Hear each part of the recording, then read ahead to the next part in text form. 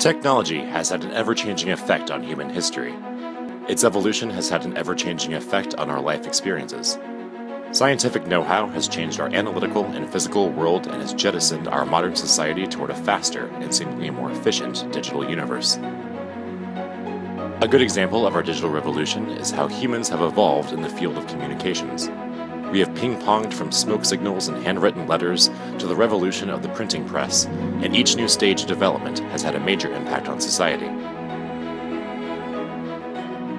There are companies on the leading edge of this technology who are creating a monetary revolution. Companies such as CoinDesk report on the trends and the ebb and flow on cryptocurrency. Emily Spaven, I am managing editor at CoinDesk.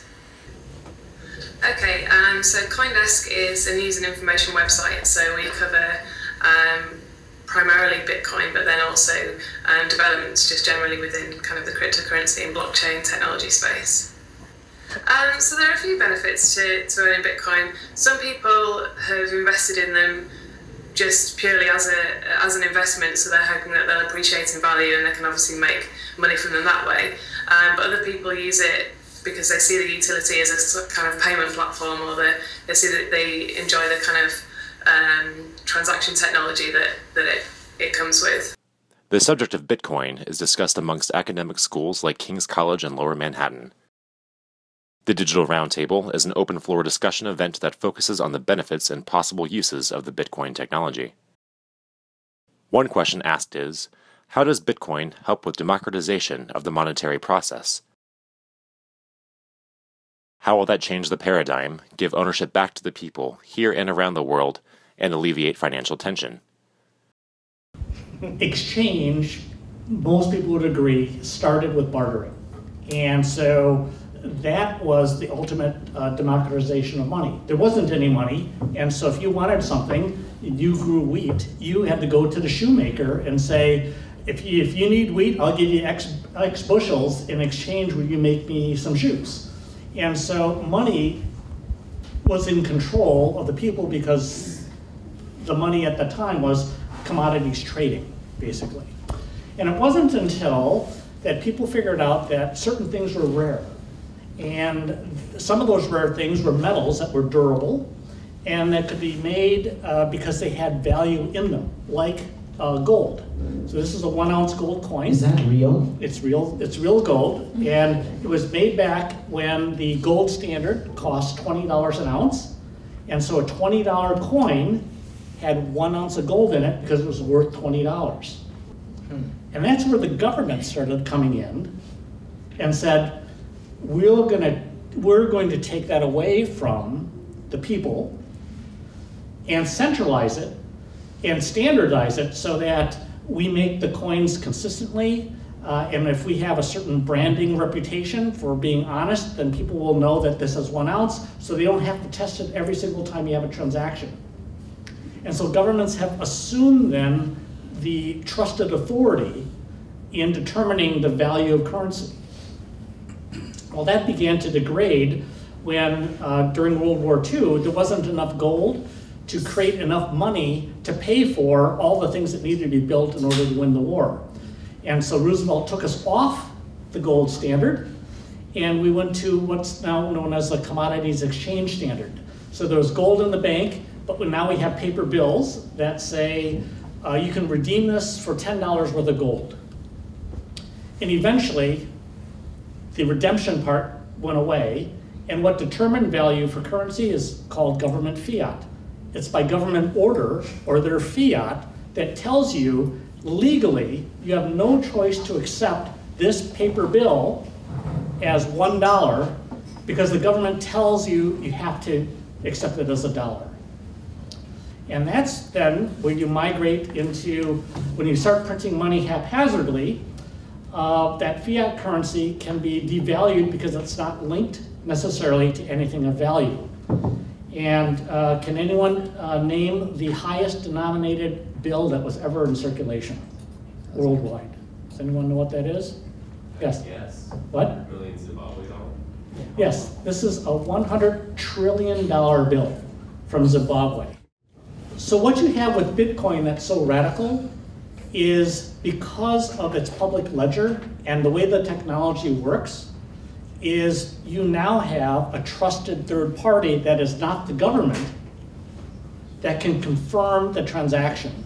And therefore, you don't need the government anymore being that trusted third party. And what happens then over time is, because governments have a monopoly, virtually all monopolies end up with similar behavior.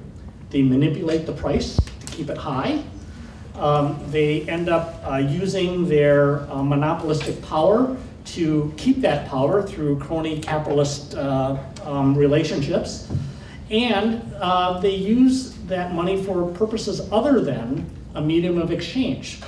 The symbols that are put on a coin promote the power and image and values of a particular country. And that is overlaid it's overlaid on money, so you have the power and the money, and whoever has that, which is the country, then controls.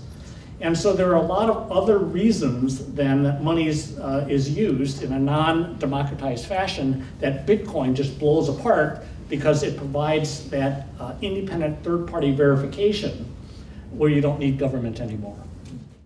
Helping to spread the technology and the use of Bitcoin amongst businesses, Coin.co is one of the startups taking the lead in digital finance and remittance.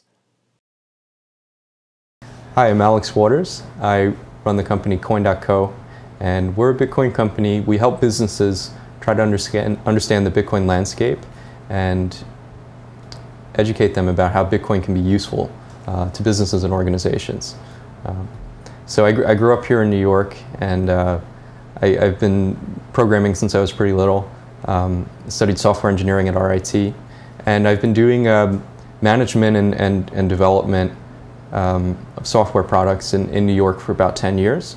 I got involved with Bitcoin really early on in working on the open source project, and I attended the first Bitcoin conference, and it's sort of taken me by hold.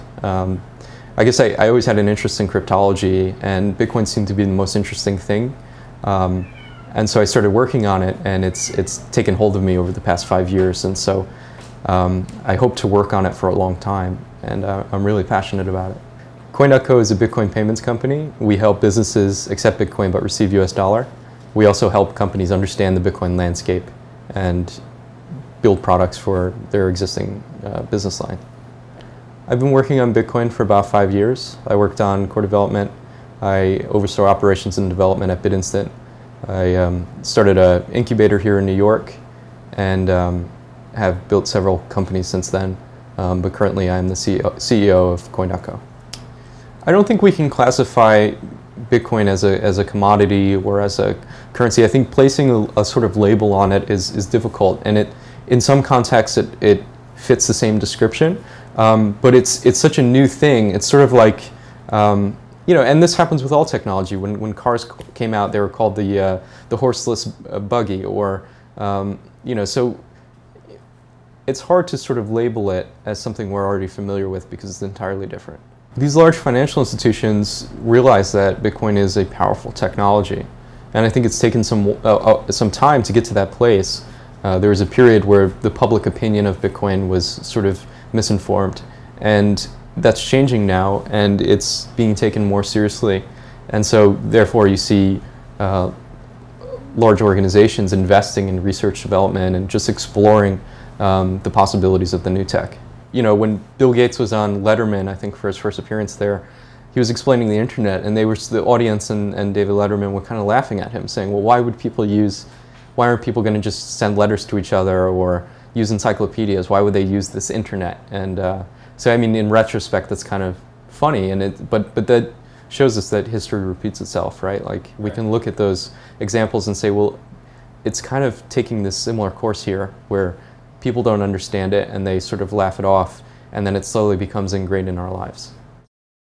Bitcoin may be the future of money.